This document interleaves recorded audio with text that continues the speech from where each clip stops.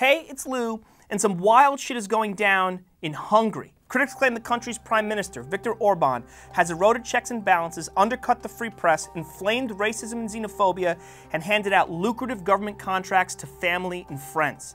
Those are among the many reasons the European Union recently invoked Article 7 against the country. That's a very rare move, only triggered when a nation represents a clear risk to the EU's fundamental values. Orbán, meanwhile, is also a leading anti-immigration crusader. He built a border fence that would make Donald Trump green with envy. But he's no dictator. Orbán's been elected 4 times. So the question is, has he hoodwinked voters, or is Western-style democracy falling out of favor in Central Europe? In the early 1990s, after nearly a half-century of communist rule, Hungarians had to build their own government. They embraced the ideals of Western liberal democracy, things like free and fair elections, civil rights, open markets, and free trade. Hungary eventually joined the European Union and NATO. András Biro-Nagy, co-director of a Hungarian think tank called Policy Solutions, told me this raised expectations in the country. Hungarians thought they'd be better off in the new system. They anticipated new levels of wealth and prosperity. Unfortunately, it did not work out that way. Jarabik, an expert in Eastern and Central Europe at the Carnegie Endowment for International Peace, told me Hungary's left-leaning government in the 2000s was corrupt and inept. Their austerity policies diminished quality of life. Plus, at the behest of the EU, they had opened up Hungary's economy to foreign investors. That made the country extremely vulnerable during the 2008 global financial crisis. When foreigners started to pull their money out, unemployment skyrocketed, and the country needed a massive bailout. So, Hungarians started to resent Western-style democracy and the Hungarian elites who were its biggest cheerleaders. The new system simply didn't live up to expectations. Paul Hannebrick, a historian at Rutgers University, told me Hungarians also felt that this new system had been forced on them by outsiders. In addition, the EU was imposing all these new cultural norms and values, like an openness to immigration and multiculturalism that aren't really organic to Hungarian culture, which is a very homogeneous society. So Hungarians became concerned that they were losing their national sovereignty, that their country was being reshaped by EU leaders in Brussels who were pushing a globalist agenda. These conditions, these agreements, set the stage for a strongman to dominate politics, a populist who would stand up to outsiders and put Hungary first. That was, and still is, Viktor Orbán. Now, Orbán's career trajectory sort of mirrors Hungary's post-Soviet journey. He was a young radical, an Oxford-educated liberal who co-founded a political party with a decidedly punk slogan, "Don't trust anyone over 35." But Orbán slowly drifted to the right side of the political spectrum. As a guy from rural Hungary, he never really fit in with the left-leaning urban elites. Yet, when he became prime minister in 1998, he was relatively moderate, and Bill Clinton praised his vigorous and progressive leadership. But things took a drastic turn after Orbán was voted out in 2002. After another loss in the next election, he saw an opportunity on Hungary's far right. The financial crisis and the corrupt shit show that was Hungarian politics created an opening. He was re-elected in 2010 as an anti-establishment figure who promised to undo all these policies supposedly foisted on Hungary by out-of-touch elites and international organizations like the EU and the International Monetary Fund. I'll note that at the time, Orbán was well over 35 years old. Anyway, as he was set to reclaim the prime minister's office, someone asked him if he was afraid of all the issues facing the country. He reportedly replied, "I like chaos because I can build a new order from this chaos, an order I want." The problem is, this order shares a bunch of characteristics with authoritarianism. Orbán has stacked the constitutional court, government oversight positions, and public media with people who are loyal to him and who will cooperate with his agenda. Meanwhile, many of the country's leading independent media publications have been purchased by oligarchs friendly to his regime. The nation of Hungary appears on a dangerous path, but observers warn Hungary's democracy seems increasingly fragile. Orbán has also begun to reshape the country's cultural life in his own image, funding the work of artists and theater companies who parrot his nativist anti-Western rhetoric.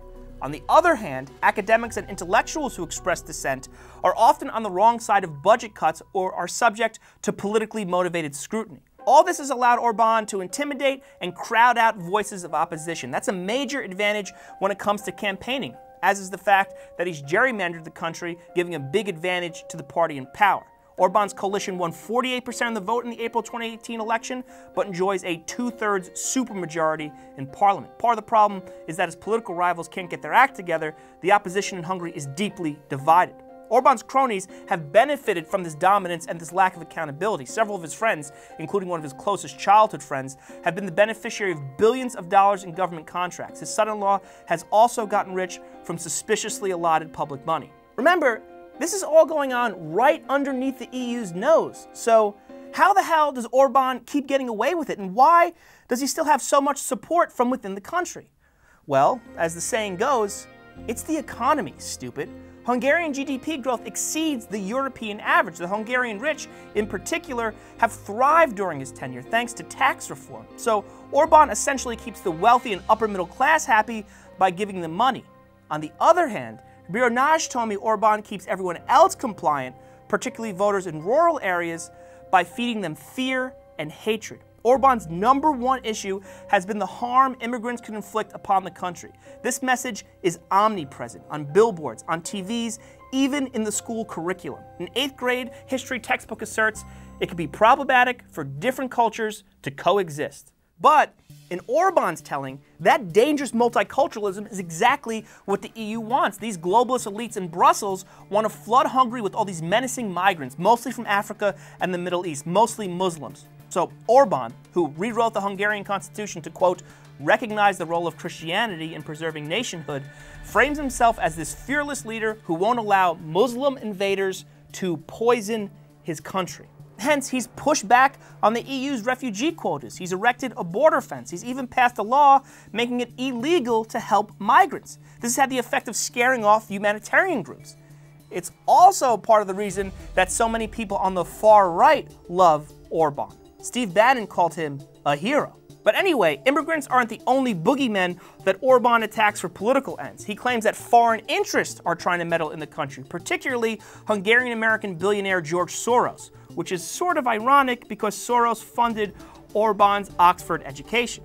Orban also loves bashing the EU. Here's yet another foreign entity supposedly attacking Hungary. And actually, here's more irony as well, because the European Union gives Hungary a ton of development money. In fact, Hungary is one of the largest recipients of EU dollars. That's integral to Hungary's economic growth and, frankly, the patronage system that Orban runs. He's like a teenager that bitches and moans about his parents, but never forgets to collect his allowance. Orban calls this apparent contradiction the dance of the peacock. He claims he makes certain symbolic gestures to make the EU happy, but he's really executing his own agenda full steam ahead. R. Daniel Kelemen, a political scientist also at Rutgers University, told me the EU has allowed Orban to act like an autocrat, but has simultaneously curbed a lot of his worst instincts. On the one hand, they provide him funds and legitimize his stature. The biggest political party in the European Parliament needs Orban's support to maintain its majority, so they've given him a long leash. But on the other hand, Orban knows the EU wouldn't tolerate the type of violent oppression characteristic of someone like Vladimir Putin, who in fact Orban admires and has been cozying up to. So in this way, Orban is sort of a managed autocrat light. That triggering of Article 7, which could eventually lead to substantial penalties, was the European Parliament's way of reeling him back in a little bit, reminding him not to take things too far. Jarabik, meanwhile, told me Orban's mostly about rhetoric. I mean, the guy is a bit of a blowhard that definitely harasses and intimidates critics, but his policies outside of fear-mongering aren't very clear. His politics are more about the things he opposes than the things he stands for.